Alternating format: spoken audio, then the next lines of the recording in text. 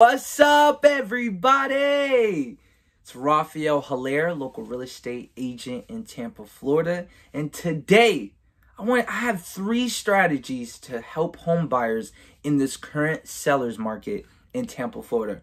Right now, we have a shortage of inventory, and it's very hard for buyers to maneuver to find the home that meets their needs and their criteria. So why not help you guys with some strategies so you can understand what to do in this crazy market.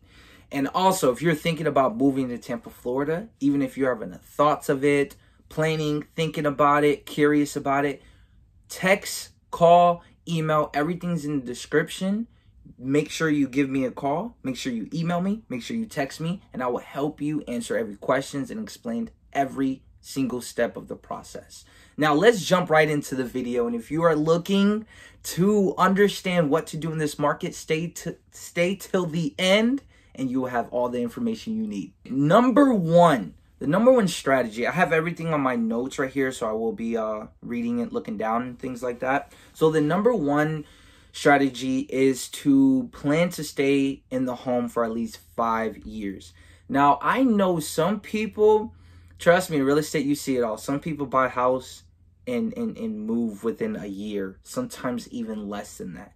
So if this video is directed for people who plan to stay in the home, maybe not their forever home, but just a home that they're going to stay in for a long time.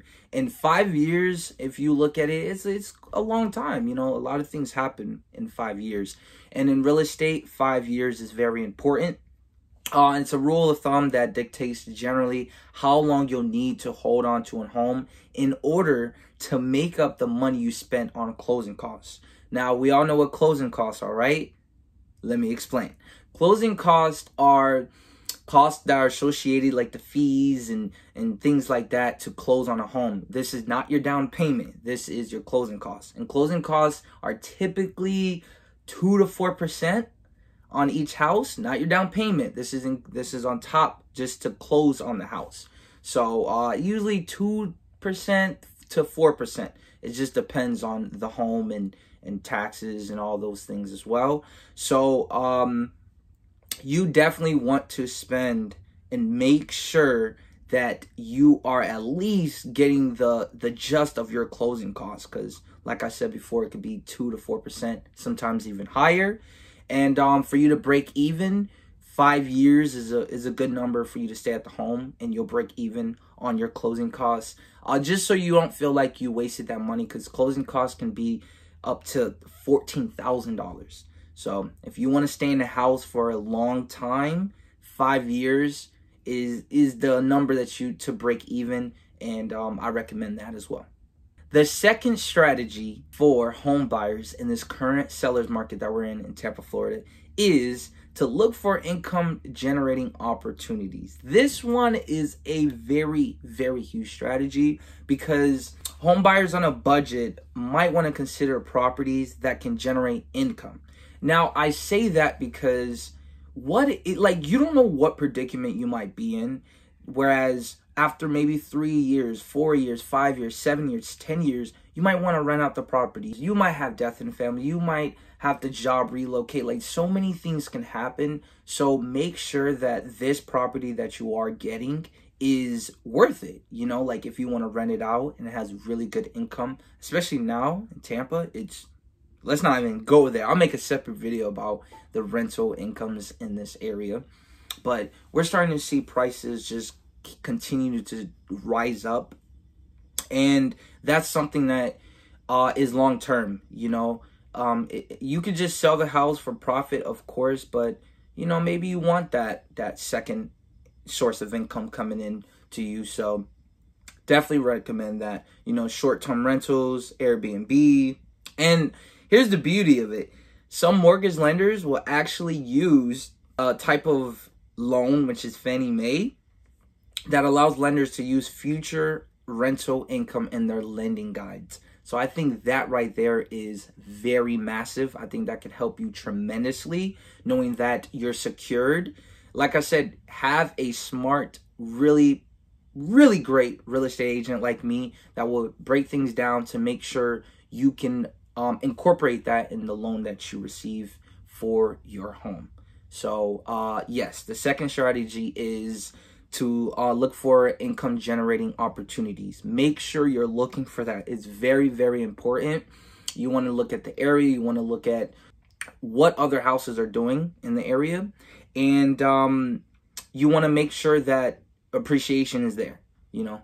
So make sure to look for income generating opportunities. I know when you first get into a home, you're like, this is my home, this is mine, but you just never know what could happen. So just to be on the safe side, you want to at least this home can actually put money back in my pocket if need be.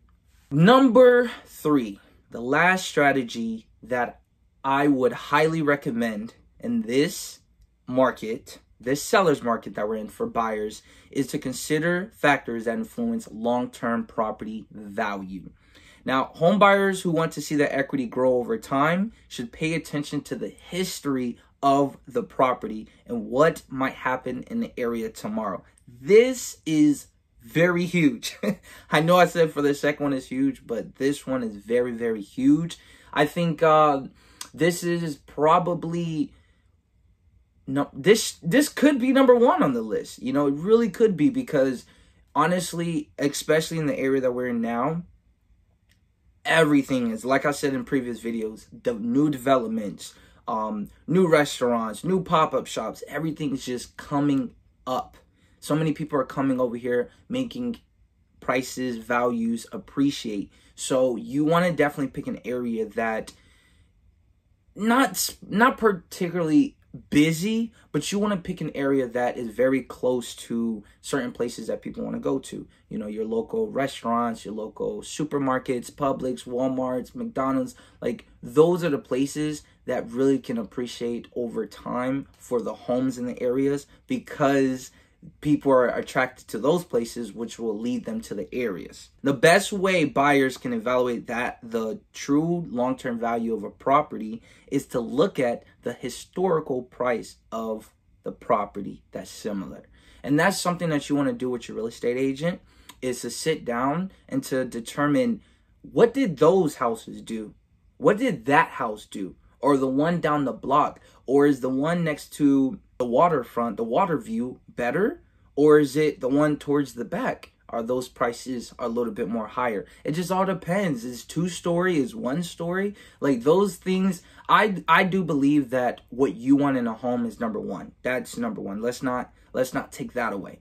But as well as, we do want to consider other factors that can help you appreciate and make the money that you put in the home worth it. Because we don't want to just put in money to become a liability. We want it to become an asset for you in the future. So make sure these 3 strategies are what you're using when you're looking for a home in the area, especially in a seller's market where multiple offers are being thrown in and people are paying $50,000 to $100,000 over asking price. And we're talking cash. Like, they want this home, and sometimes you might want a home as well that fits all these 3 criterias. So we want to make sure you're paying for the right amount of money for a particular home that's going to pay you back in the future. If you made it all the way to the end, thank you so much for watching. If you have any video recommendations, anything you want me to go over, please make sure you comment, like, subscribe, email me, call me, text me if you are thinking about relocating to Tampa, Florida, or relocating out of Tampa, Florida. If you would like to see the area, just comment on the video. Let me know if you guys have any questions. Thank you so much for watching. See you guys next video. Peace.